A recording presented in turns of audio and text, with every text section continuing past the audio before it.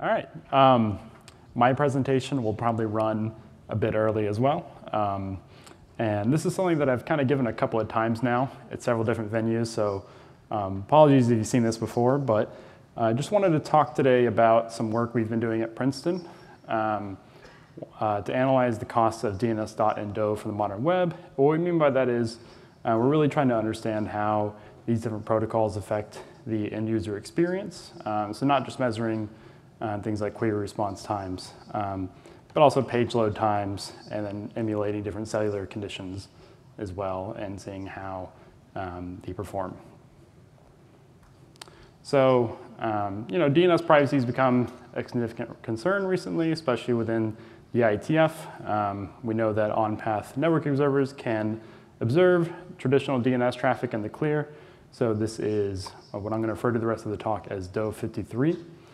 And so there have been two protocols that have been proposed to encrypt this traffic. There's DNS-over-TLS, or DoT, and then DNS-over-HTTPS, which I'll be referring to as DoH.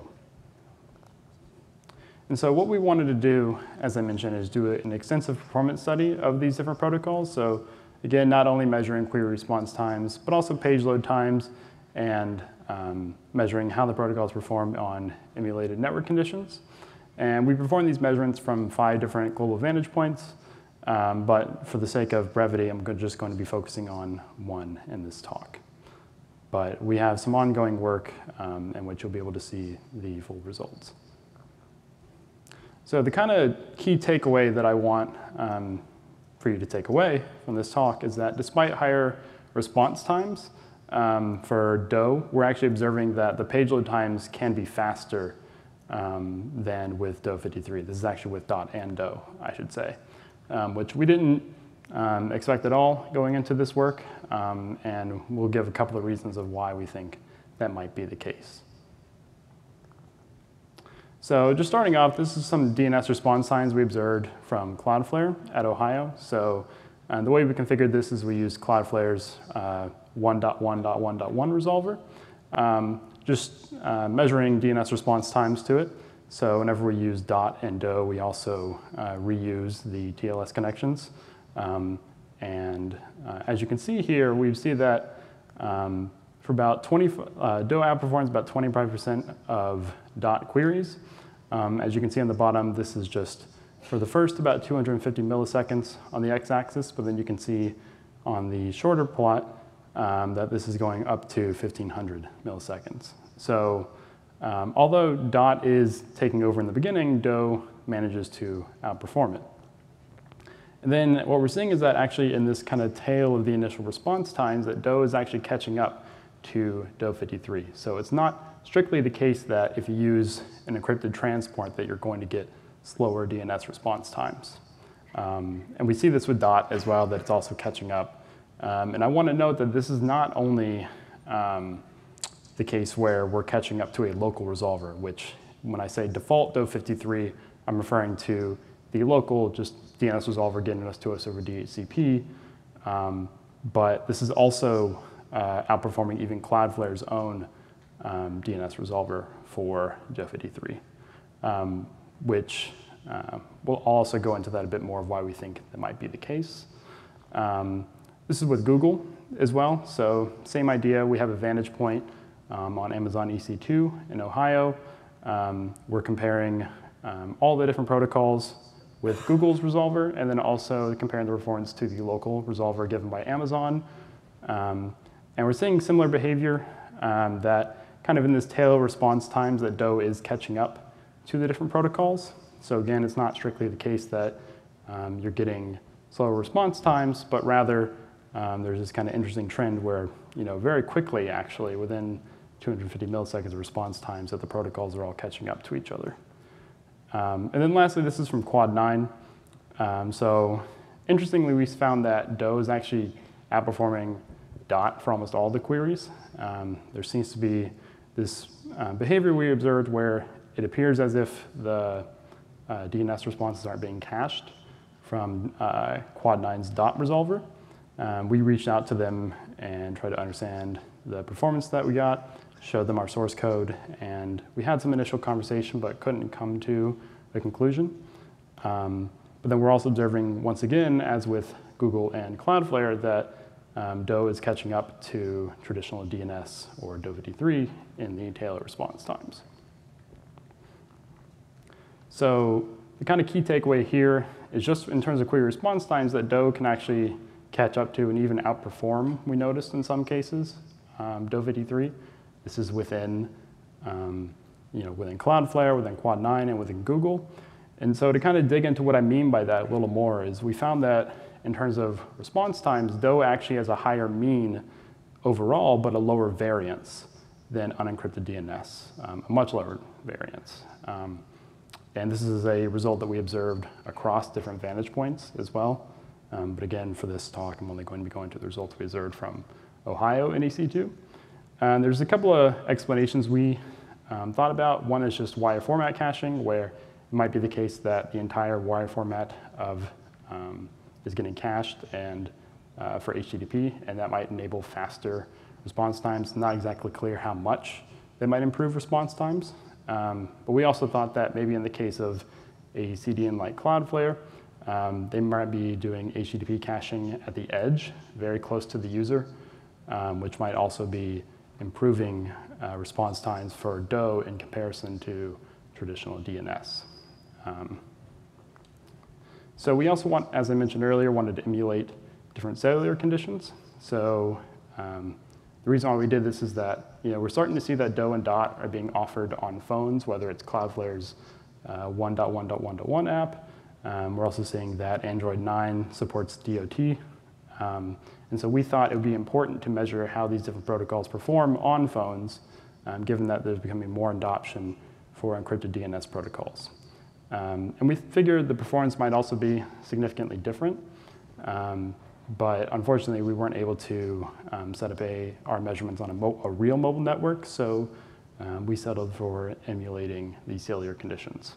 So we did 4G, kind of a lossy 4G, where it's the same 4G conditions, but with 1% more packet loss, and 3G. These were conditions that we were able to emulate based on numbers that we got from an open signal report. So this is comparing all the different protocols for Cloudflare to Ohio in terms of page load times. And the way you can read this is that this is taking the difference in page load times for, given two protocols. For example, on the left, you have Cloudflare DoT and Cloudflare DoH. You're taking the page load times, comparing them to each other, and subtracting the difference. And the kind of vertical line you see in the middle is the median. So basically, the way you can read this is that if you're looking at DoT, DoH, and DoH in terms of page load times, in the median case, they're all performing very similarly, right? There doesn't seem to be this observable difference between the protocols and page load times. And this is on just the default network conditions without any kind of emulation or traffic shaping at all. So for example, we see that DoT was actually only 1 millisecond slower in the median page load time than DoH. So really no observable difference there. And in the case of DoH, it was 19 milliseconds slower than DoH. So we're kind of seeing this ordering of where DoT is performing slightly slower than DoH, and then DoH is performing slightly slower than DoT. So now we go on to the emulated 4G network conditions. What we're seeing is that the performance is changing a little bit. So we still see the same performance with DoT, where on these emulated 4G network conditions that DoT is performing just slightly slower than DoH in the kind of median page load time. But when you look at DoH, it's gotten significantly slower, where DoH is 70 milliseconds slower in the median page load time than DoH. And now if you go into the lossy 4G, where we took the same 4G settings and add an additional 1% packet loss, we're seeing even more interesting behavior, right? Where now DoT has gotten 62 milliseconds faster than traditional DNS in page load times, which we didn't expect to see at all.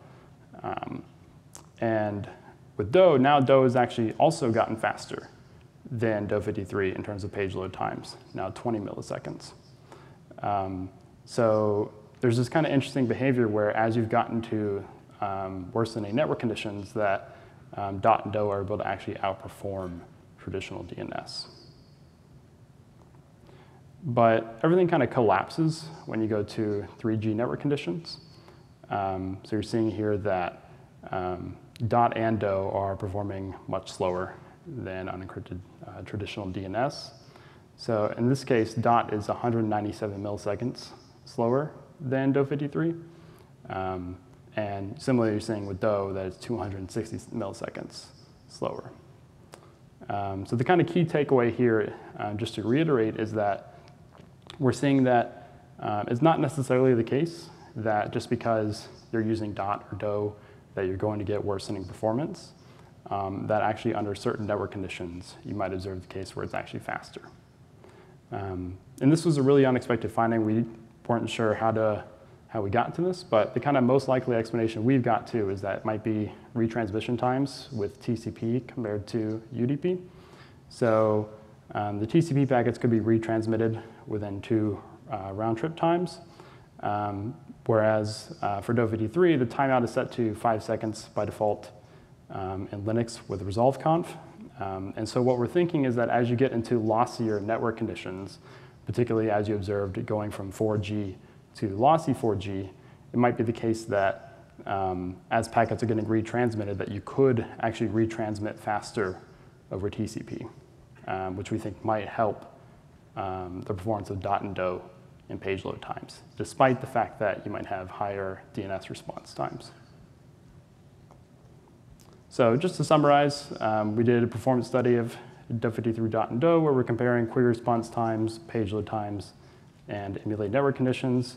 In future work, we're wanting to do performance analysis over a diverse set of networks where it might be residential ISPs across the United States rather than just Amazon EC2 instances. And we also want to do measurements in networks that are kind of further away from CDNs. We're working with a university in South Africa and some colleagues there to run some measurements across Africa and some instances they have set up there. So I know this was a short talk and last talk of the day, so I appreciate you taking the time to listen, and I'll take any questions.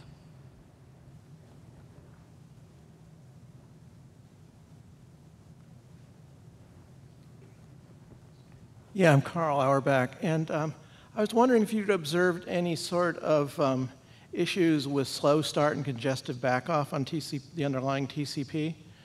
That's one of my questions. I'm just going to give you the whole list of them now. You can address Sure. it. The other one was, have you tried anything out with Quick to see if there's any other variations to using that as the underlying transport?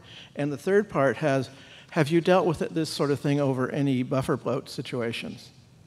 So to your second question about whether we've tried this with Quick, we haven't yet. This was just strictly over using, for example, for DoH, using just HTTP2, which we had configured just because that was the recommended setting in the RFC 8484. As far as any issues with buffer bloat, that wasn't something that we had measured or observed, but that would be an interesting thing to look into. Yeah, I mean, that's just something that we didn't look into or measure. Andrew Dahl, 8 Continents. Are all your DNS-over-53 queries UDP, or were there any TCP queries in there? They were just over UDP for this study, but again, as we had gotten comments on this presentation before about wanting to also measure over TCP because we just didn't expect at all to get this kind of a result. So in ongoing measurements that we're doing now, we're also going to be measuring over TCP to really tease out this performance. Okay, thanks.